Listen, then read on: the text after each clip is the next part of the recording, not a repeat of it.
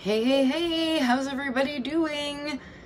It's Tuesday. I'm just gonna give everybody a few minutes to tune in before we start the cooking show. Make sure that you can hear me.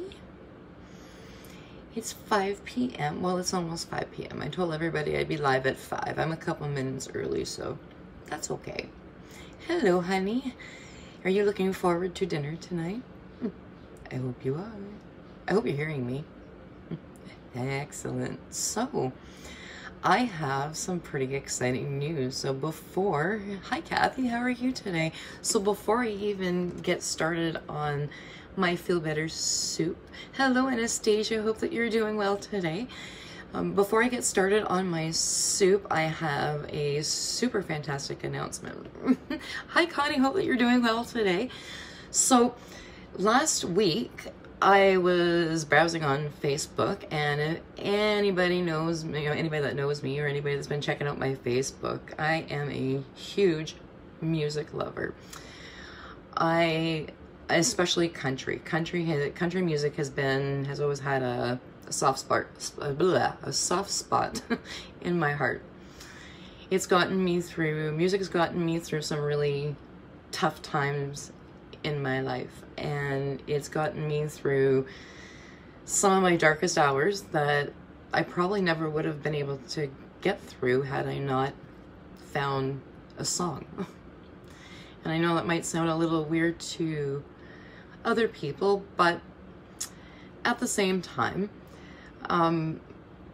last week, I was browsing on Facebook, and I ended up coming across Jamie Warren's Facebook. He was going live, so I decided to tune in because I'm a big fan of his. So he came out with a new song, and it's called "Open a Window," and he was talking about it on his live, and I got curious about the song because of how he was talking about it and what it was describing. So I went ahead and I scrolled on his Facebook a little further down, and I noticed the video.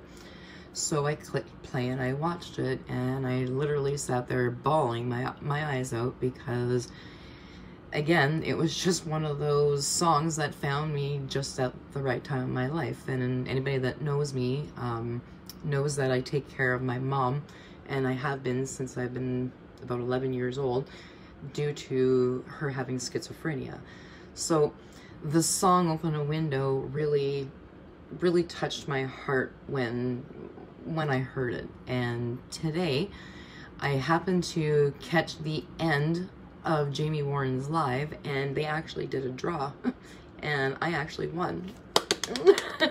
So I'm super excited that I'm getting this new CD and whatever's coming in the mail from Jamie Warren that I won. So super excited about that. And if you guys haven't had a chance to see the video yet, scroll down on my Facebook page, is down there, and then I shared the live video with me winning. So hey me, I never win, so that's like super exciting.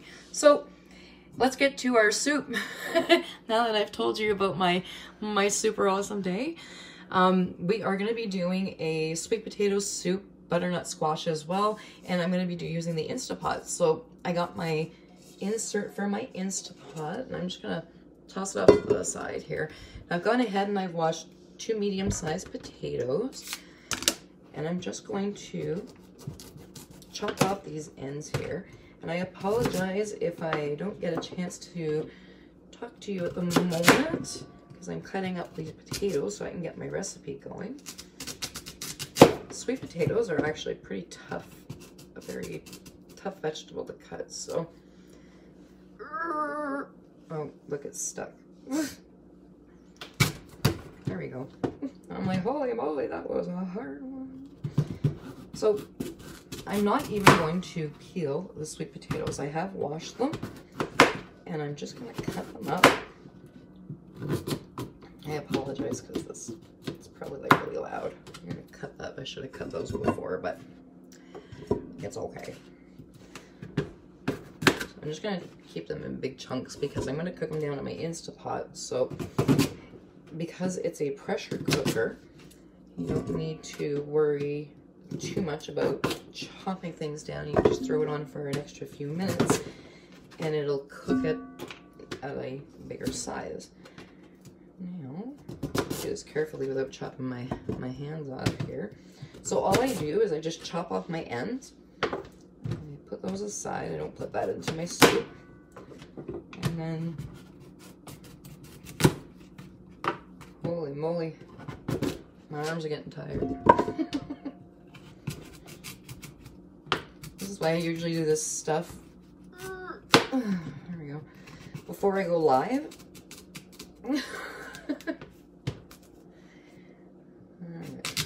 There we go. Okay.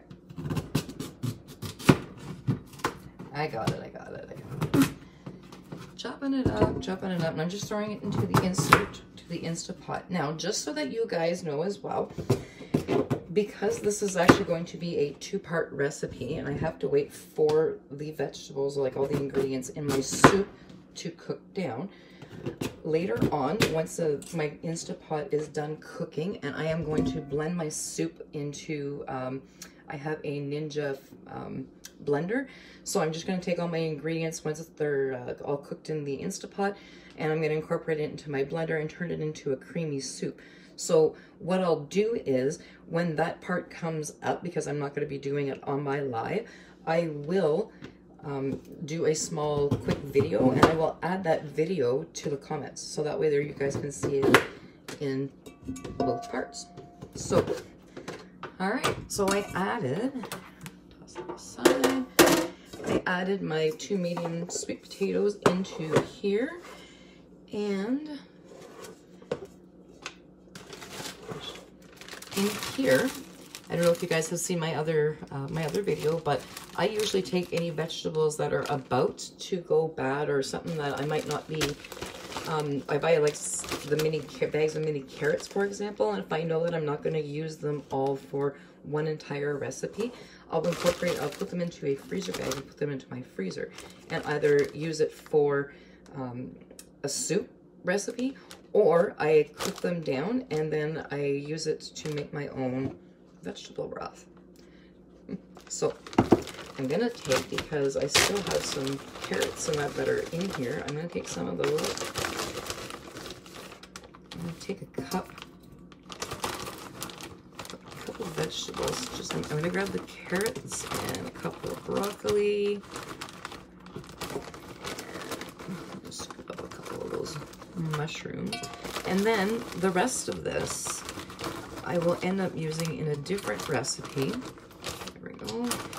And I will incorporate this, and I take my ends from my peels from any sweet potatoes, regular potatoes, onion peels, anything like that, and I would throw it in here, because this is my scrap bag now.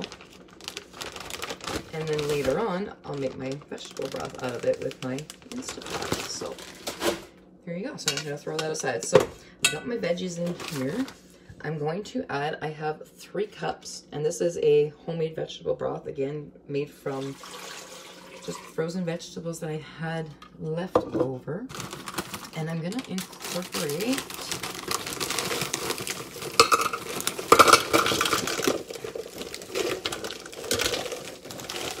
where are we at here? 1.5 cups. And this is just frozen butternut squash. I just picked this up in the frozen section at either Food Basics or Walmart, depending on where you shop. So you're going to throw all that in there.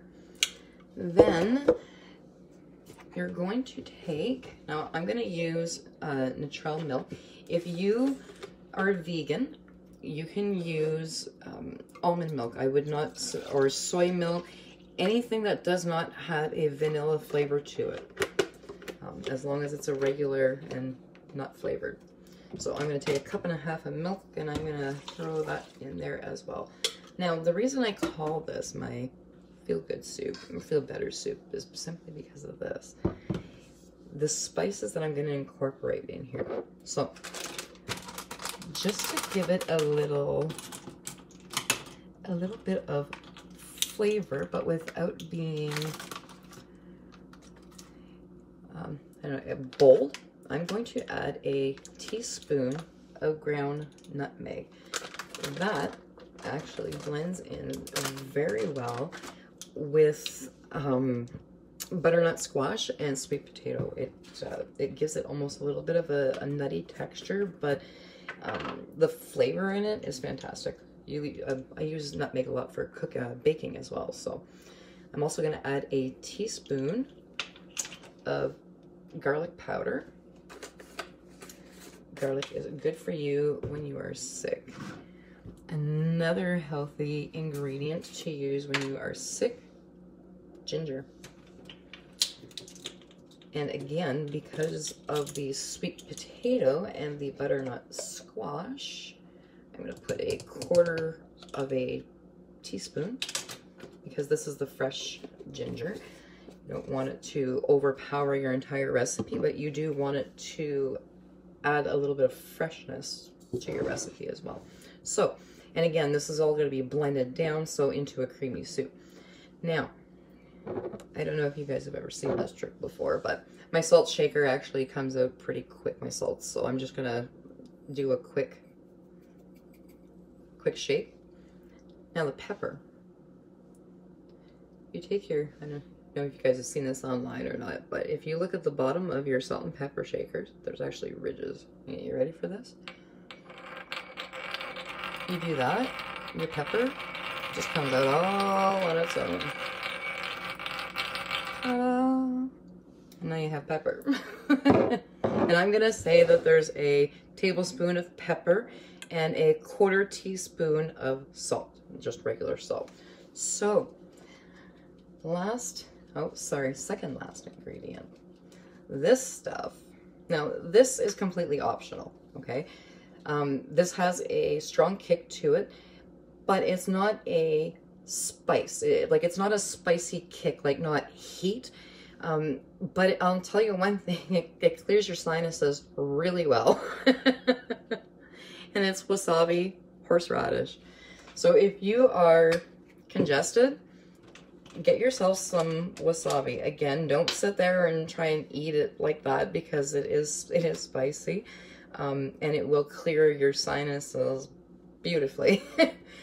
But I'm gonna take, so here's just a squeeze bottle, and I'm gonna take a tablespoon, and I'm just gonna throw that right in there.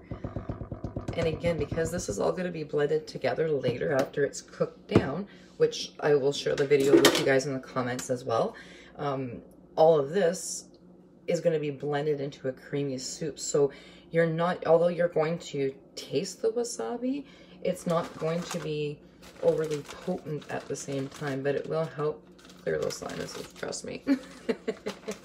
Okay, I'm just gonna reach over here real quick. And last ingredient, I'm just going to use some cornstarch.